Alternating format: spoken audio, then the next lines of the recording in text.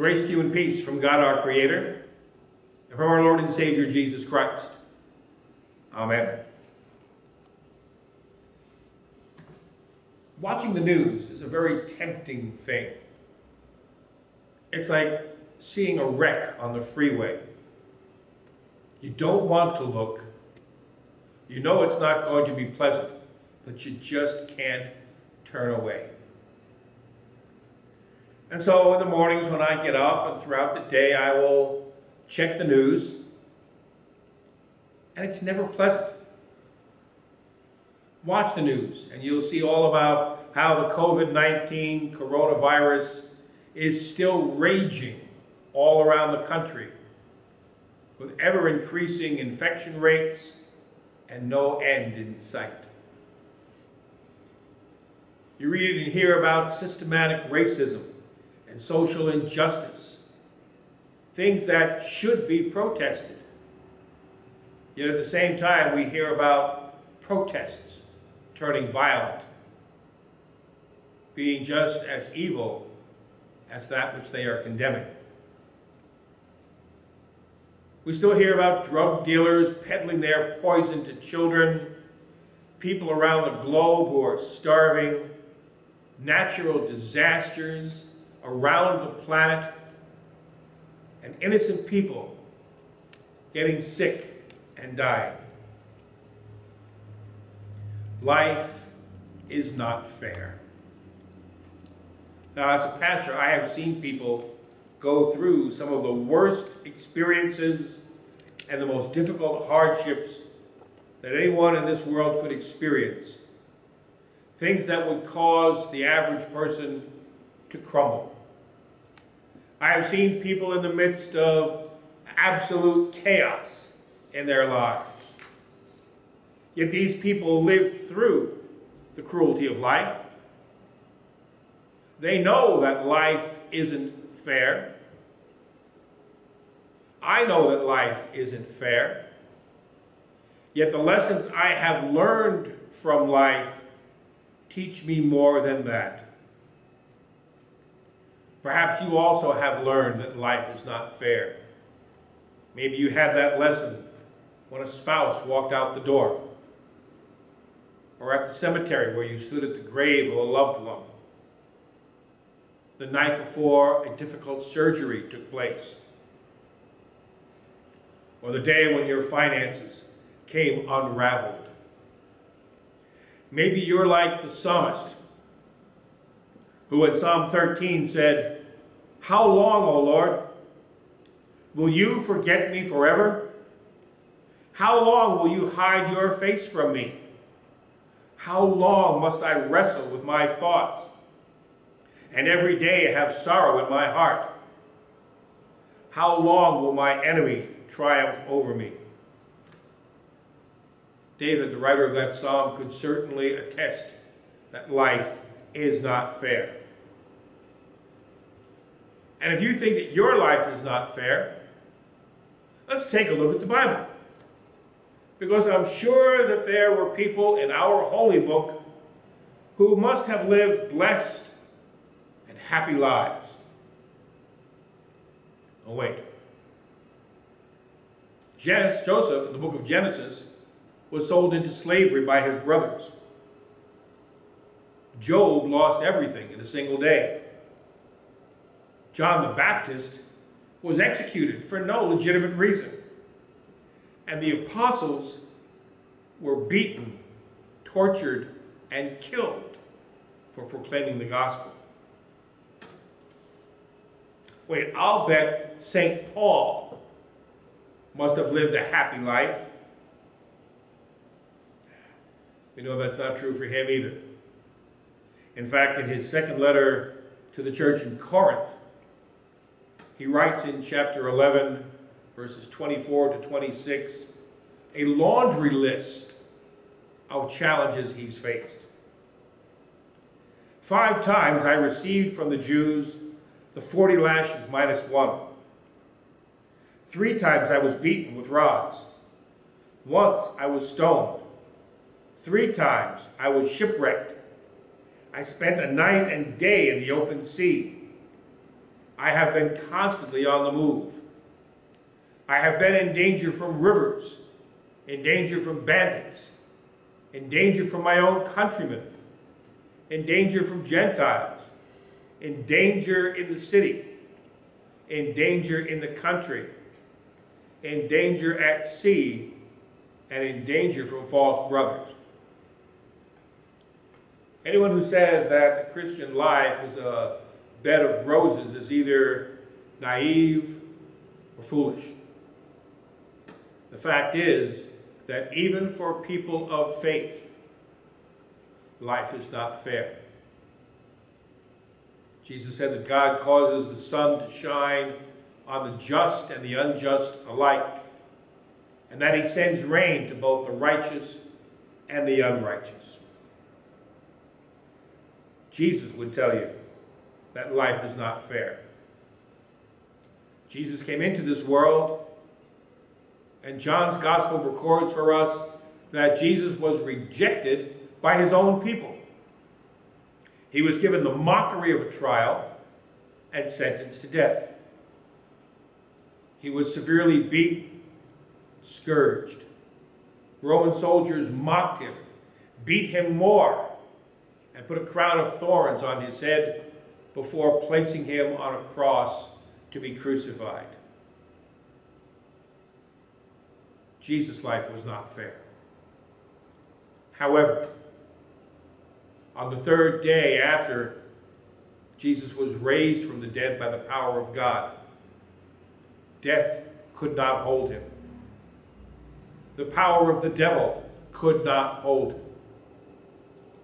It may be that on Friday afternoon, Satan thought he had won a victory and had defeated Jesus, only to discover on Sunday morning that there was a power even greater that could bring Jesus back to life. In the comic strip Peanuts, one of the characters, Linus, has a blanket that he carries for security. I don't know how many of us had a security blanket. Mom, I don't remember if I had one or not. I think my brother did. I think my security blanket was my baseball glove. But there are people who even today carry security blankets. Things that symbolically give them security. It could be family, or a familiar routine that they follow every day. Bank accounts, good health, pension programs, or lots of friends. All kinds of grown-up security blankets that we clutch tightly when things get tough and when life is not fair. We spend time, money, and energy trying to find some kind of anchor for our lives, something that will give us stability through the storms of life, something that will sustain and support us when times get rough. In our second lesson this morning, St. Paul, in the 8th chapter of his letter to the Romans, describes for us our security blanket. Now, there is so much in those few verses, I could preach for a month and not cover it all.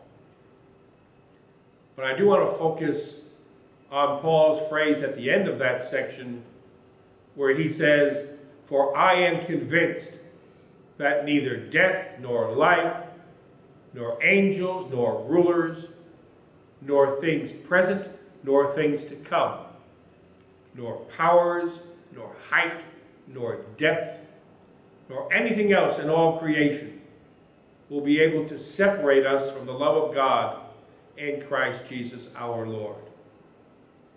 That is our security blanket. That is how we cope when life is not fair. In fact, we do more than cope. We prosper. And there's a couple of points I want to make about this. The first We read in verses 26 and 27 that we have help when we need it. God has given to us his Holy Spirit. And Paul tells us that the Spirit itself intercedes for us, helps us to pray when we sometimes don't even know what to pray. Now, we've all gone through circumstances where we've prayed and we've worried about whether or not we were saying the right prayers, or whether what we were praying was being prayed appropriately. There are those who think that there's a magic formula to prayers. It doesn't matter what you ask, as long as you close it with, "In Jesus' name," God's going to hear and give his approval. What Paul is telling us is that the nature and the essence of our prayers is that we can express to God whatever we are thinking or feeling. Now, it hurts me as an English teacher to say your prayers don't even have to be grammatically correct. They just need to be genuine. Because God's Spirit will be there to help you pray and will in fact speak on your behalf. Secondly, in verse 28, Paul tells us that we're going to have a happy ending. Now, keep in mind, this is not a Disney movie where people live happily ever after. But Paul does say that all things God works for good for those who love him, who are called according to his purpose. What a promise. What an assurance. No matter what is happening in our life, God will be able to use it as a blessing for us. Even the junk, even the awful experiences in our life. This is not some mental Jedi mind trick where illness or death or pain is somehow perceived as wonderful. This is not a drug-induced euphoria. When life stinks, we can say, "My life stinks." When something awful happens, we can say, "That's awful." But God is still active. And God is able, from the disasters of our lives, to bring growth and strength for us. Because this is the same God who's been faithful throughout the centuries. It's the same God who has worked throughout human history. It's the same God who revealed his love for us in Jesus Christ. We heard Paul say earlier, while we were still sinners, at the right time, Christ died for us. And elsewhere, Christ died for us while we were still God's enemies. Now hear that. Paul is not making some Pollyanna claim that enables us to ignore the realities of pain and suffering in our world. They do exist. But they exist within the context of God's kingdom. Secondly, we need to realize that we will not always see or comprehend at that time how God is going to help us. Many years ago, when I was serving a church in Michigan, there was someone in our congregation who had been born with Down syndrome.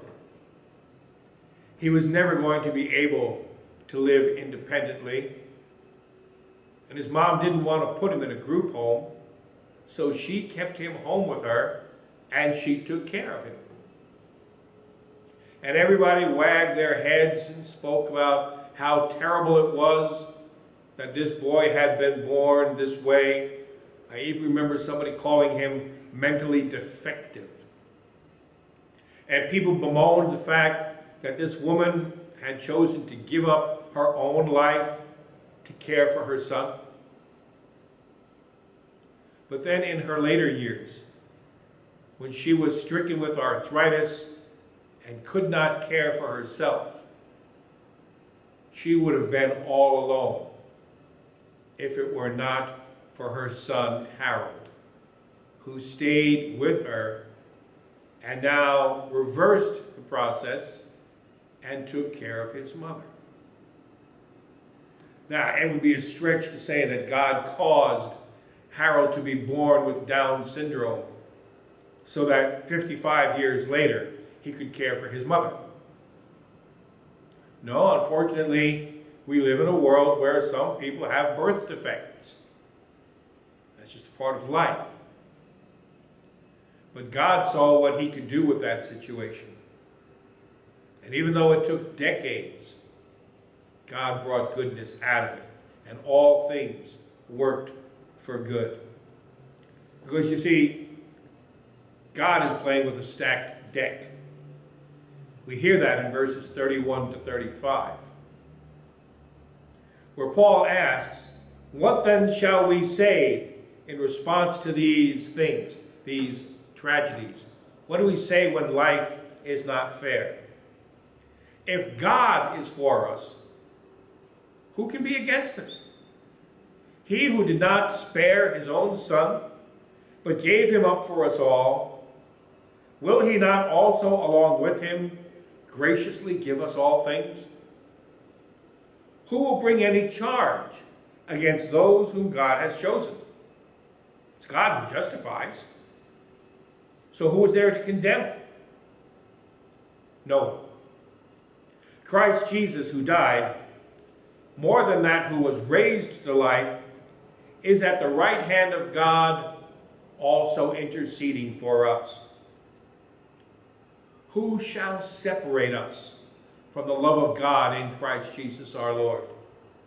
Shall trouble, hardship, persecution, famine, nakedness, danger, the sword? If God is for us, who can be against us? We're inseparable from God.